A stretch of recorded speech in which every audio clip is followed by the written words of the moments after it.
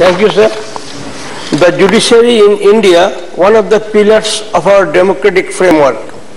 From the Supreme Court at the apex to the lower courts operating throughout India, each institution is responsible for upholding the liberty of citizens and justice. However, the efficiency of the judiciary needs to be improved. Lengthy delays in delivery of justice compromise the process itself.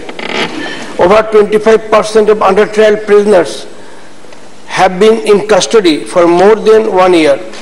Data also suggests that the criminal justice system tends to be biased against people from marginalized section of the society.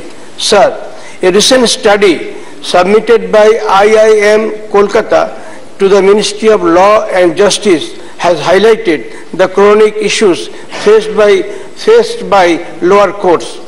Problems include vacancies or absence of judges, purposeful extension of cases for personal motives, and lack of adequate technology.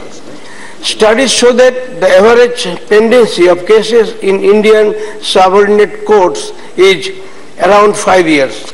Around 23% of sanctioned posts of judges are lying vacant. And regarding high courts, I will only say that 421 posts of judges are vacant. So 421 judges are vacant in the high courts.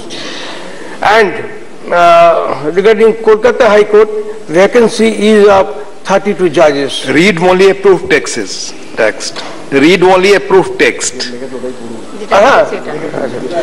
It is extremely urgent that reforms are introduced to increase efficiency of the judiciary, digitization of legal process, online filing and tracking of cases, and reducing lengthy adjournment periods are important steps in the right direction. Efforts must be made to fill the vacancies in courts across the country. And so lastly, I will say, justice delayed is justice denied.